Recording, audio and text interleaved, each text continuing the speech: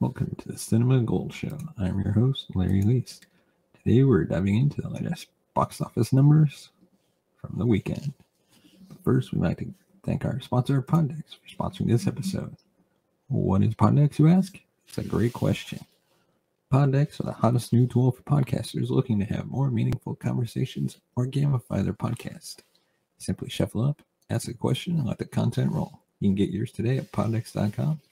You use the promo code Larry21 for 10% off your order. That promo code is Larry21. You can get 10% off your order. Well, the not surprising news is Jackass Forever wins the weekend box office with $23.5 million haul. Johnny Knoxville and the gang are getting the last laugh with the number one spot of the box office with its opening weekend. Jackass Forever is a box office success. The new movie, which is the fourth installment of the Jackass movies, will be wrapping up its box office haul for the weekend with $23.5 million pulled in domestically. This puts the comedy sequel solidly in the number one spot, so Johnny Knoxville and his fellow daredevils will have a lot to smile about, even if the filmmakers have been dealing with behind-the-scenes controversies. It pulled in another $5.2 million internationally for a total haul of $28.7 million. The movie stars Johnny Knoxville, Steve-O, Dave England, Wee Man, Preston Lacey, Zach Holmes, and Rachel Wolfson. While Knoxville has now retired from doing any more dangerous stunts after suffering significant injuries filming Jackass Forever, he has teased that more movies are still possible with the new cast members.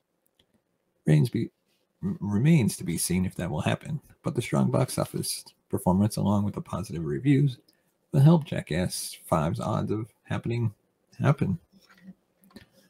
Roland Emmerich's sci-fi disaster film Moonfall suffered a massive blow over the weekend by pulling in less than $10.5 million in North America. With a reported budget of $138 million, the film comes up far short of studio expectations. Garnering a 40% score on Rotten Tomatoes, the movie stars Halle Berry, Patrick Wilson, John Bradley, Michael Pena, Charlie Plummer, Kelly Yu, Donald Sutherland. In the film, the world is on the brink of annihilation when a mysterious force knocks the moon from its orbit and sends it hurtling towards Earth, leaving it up to a NASA executive and a conspiracy theorist to save humanity. But on a lighter note, Spider-Man No Way Home is still going strong.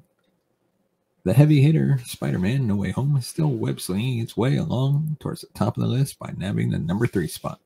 Its $9.6 million haul puts it ongoing total of $748.9 million, just short of the original box office run achieved by Avatar's total of $749.8 million. Spider-Man No Way Home is at $1.77 billion overall when factoring in overseas profits. That number continues to climb as the record-setting sequel solidifies its status as one of cinema history's most successful films. The horror sequel Scream grabbed 4.7 for a total haul of $68.9 million, putting it at the number 4 spot. At number 5 is the animated sequel Sing 2, followed with $4.2 million domestically, adding to its worldwide total haul so far of $291.5 million. The rest of the films making up the top 10 at the domestic box office are The Kingsman, Redeeming Love, American Underdog, The Kurt Warner Story, The 355, and Licorice Pizza. We got our box office data from The Numbers, which you can visit at the-numbers.com. But The Kingsman came in at number 6 with 1.1 million. Redeeming Love came in at 7 at 1 million. American Underdog came in at 8 at 800,000. Number 9 was 355 at 700,000. And to round out the top 10 is Licorice Pizza with 615,000.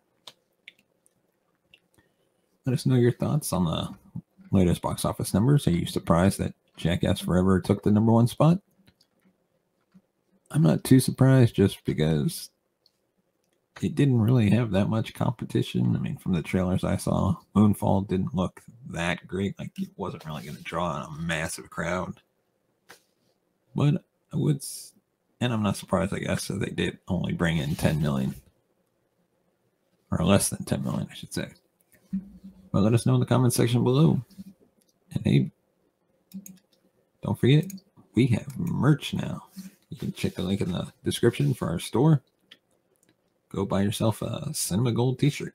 And if you want to support the show, you can buy us a coffee at buymeacoffee.com/cinemagold.